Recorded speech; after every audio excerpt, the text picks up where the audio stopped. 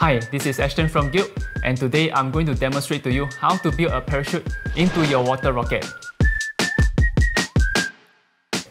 Here's what we need. One square plastic sheet that is 60 by 60 centimeters. You can cut it out from garbage bags or plastic bags. One roll of string, one roll of tape to tape the strings onto the parachute, a measuring tape or ruler, scissors, and of course, your fully built water rocket. First, remove the cone from your water rocket. This is where you will store your parachute before it releases. Take your plastic sheet and lay it out flat. Fold the plastic sheet twice in half to create a smaller square.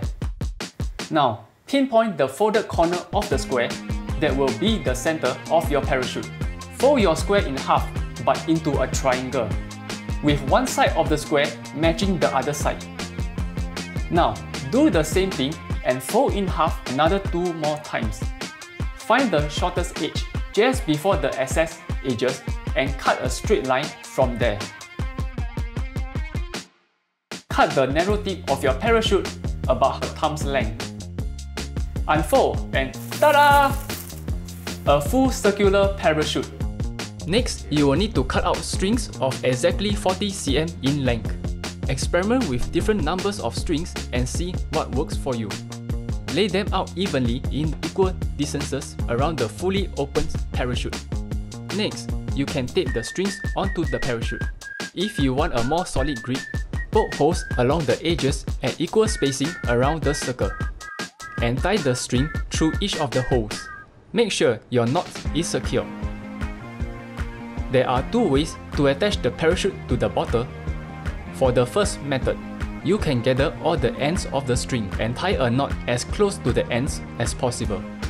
Then, cut a 30 cm long string and tie a knot in the middle.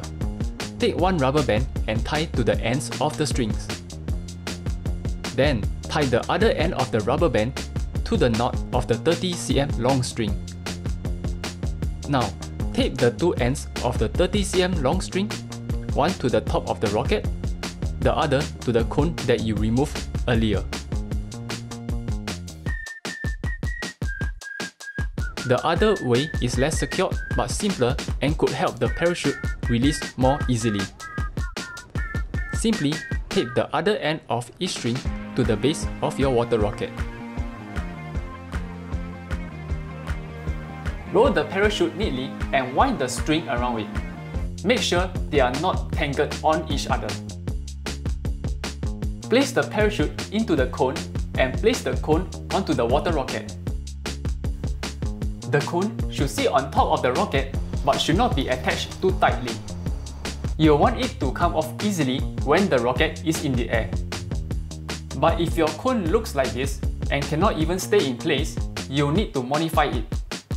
Cut 4 plastic strips and tape them to the side of the cone. This way, the cone will fall off and release the parachute once the rocket reaches the highest point. Ta-da! The cone stays in place. Now we are ready to launch. Let's go!